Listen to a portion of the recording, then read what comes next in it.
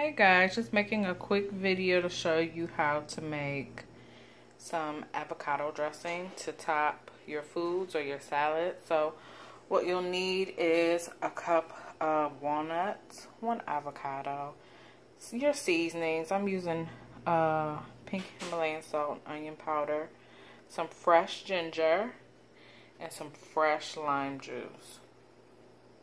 You also need about a 1/4 cup of water. I'll show you in a second. So you want to put your walnuts in your blender and then pour enough water to make sure that it just sits a little above the walnuts, not too much. So that was actually an entire 1/2 cup. You then want to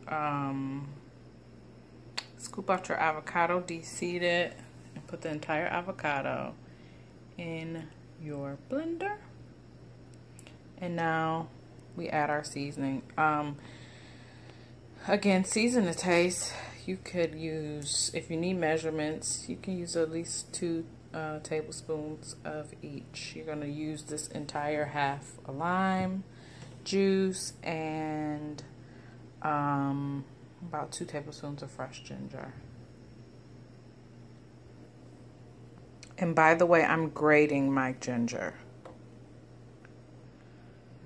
Now once you've added all your ingredients, you want to blend until it's smooth and creamy.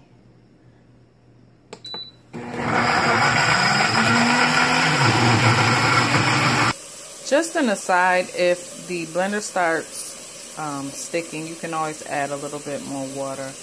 I think in total I added about another 1/2 cup. So I wound up using 1 full cup of water. And there you have it. Homemade avocado dressing, nice and creamy. Let me know if you guys make it.